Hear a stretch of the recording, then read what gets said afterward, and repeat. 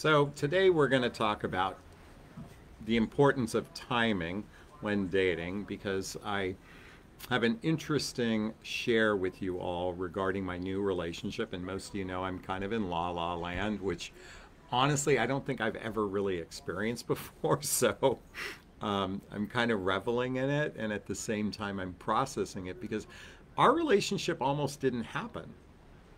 And for a number of different reasons. And I thought it'd be important to share this because I also think that there's a lesson in this experience I've had. So just to give you a recap, I'm currently in a new relationship. It's only about 6 weeks old, and it happens to, at the moment, be long distance.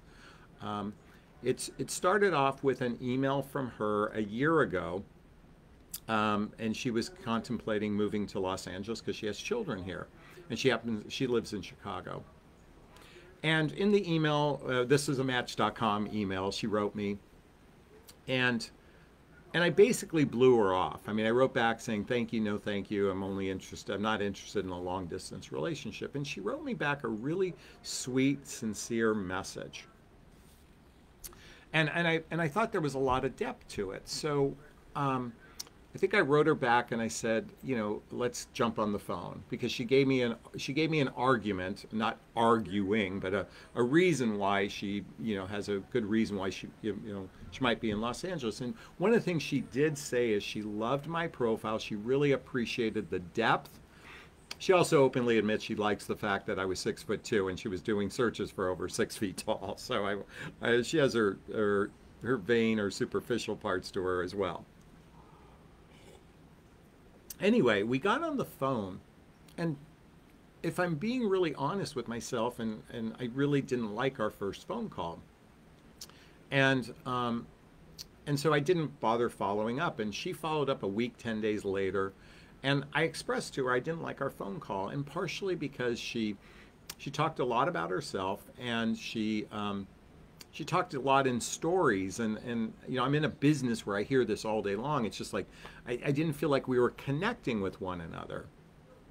So I told her this, and what she said next surprised me. She said, I've heard this before. I really appreciate you sharing this with me. And we ended up having a 4.5-hour conversation, and it was certainly better than our first one. But I still didn't feel, I didn't feel like we were truly engaging with each other. Okay, so put that in a box in a second, because you're probably going, what does this have to do with timing? Well, it's important to recognize that within timing, sometimes we don't see the big picture yet because we're focused on the micro. We're focused on the micro. We're focused, not seeing the big picture. And that's what was happening for me. But we decided to become Facebook friends. And we kept in touch for over a year. Text message here, telephone call there. There was something, we'd message each other and say, there's something about our profiles that we feel connected with one another. And I felt that about her, and she felt that about me. So she decided to come visit. She was visiting her daughter in Thanksgiving about 6 months later than when we first spoke. And she, intimated like wanting to get together. And I said, sure. But I was in this very arrogant place. And I think that COVID and being locked down, I was very cocooned. And I didn't want to put energy in something that, didn't feel like it was going to go anywhere. I didn't want to make new friends kind of feeling. And so when she came here in November, this was last year, I kind of blew her off. I was a little bit arrogant because I was working and she couldn't come to me. I was like, she couldn't come to me. I'm like, why bother? My attitude was, why bother? And I acknowledged that was an arrogance and kind of a selfishness from me, but we still kept in touch. We weren't able to meet in that point.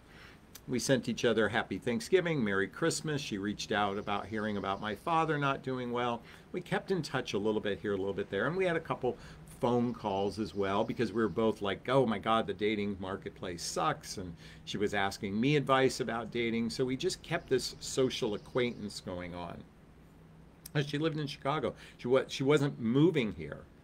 And I said, look, when you move here, I'll engage with you. So fast forward 6 months later, I happen to have the opportunity to go to Chicago where she lives, and most of you know that. And in that first meeting, there was just a sense of knowing, just a different feeling than I've ever had. It wasn't lust, it wasn't limerence, it wasn't over infatuation. It was this sense of knowing. And when I think back, I always looked at her profile. There was just something. I kept saying there's something about her, but I don't know what it is. And so we had to meet to actually experience it. And yet, along the way, I was putting up roadblocks because on some level, the timing wasn't right for me. And if it wasn't right for me, it wasn't right for her as well. And I wonder, how often do we reject people because it's really not a reflection of a rejection, but it's really a reflection of the timing. I feel like there was still more work I needed to have. I mean, now I can look back and connect the dots. There was more work I needed to accomplish emotionally within myself to actually be ready for this person.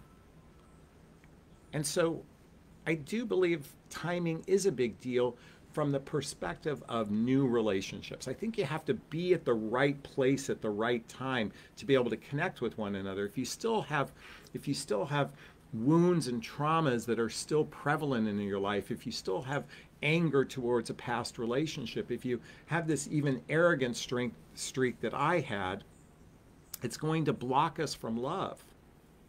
And so what happened is when we met, I was more open than I'd ever been before. I was able to get on a plane and leave this environment, this cocoon I created during COVID. And it just allowed me to be open.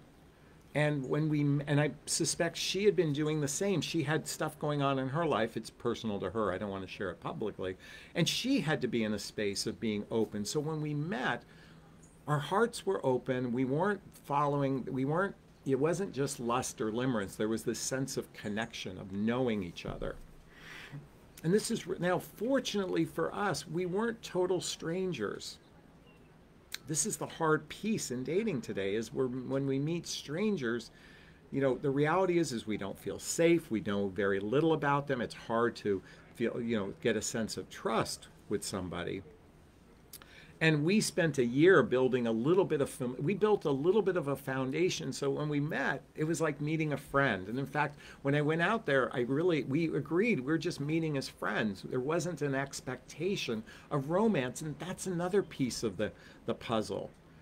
If we're expecting instant romance, instead of just saying I'm meeting a friend, it puts a lot of pressure to have this amazing first meeting, mostly chemistry driven, and then only to have it fade later, because if it takes off like a rocket, it's going to crash. And while I feel like we took a rocket ship into space, what feels like it's been a gentle ride up into space. It isn't like shot like out of cannon, although a rocket is much more powerful than a cannon. But the idea is it's felt like it's gone at a nice pace, because the timing, coming back to the idea of timing, the timing has just felt synchronicitous.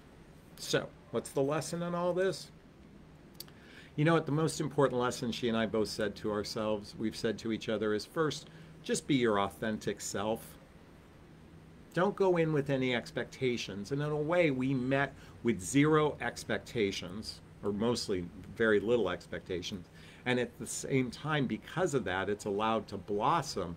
Instead of planting a seed and waking up the next morning and expecting a tree, we just simply planted a seed, and we've been watering a little bit along the way. And I think because of that watering, because of that timing, it's allowed this to grow into, beyond a seedling, into a little plant that has the opportunity with sunlight to grow even more. And that's where we're at now in our relationship, is the sun is now giving us that nourishment, because we're operating from that place of radical honesty with one another, which just simply means being vulnerable, authentic, and transparent with each other.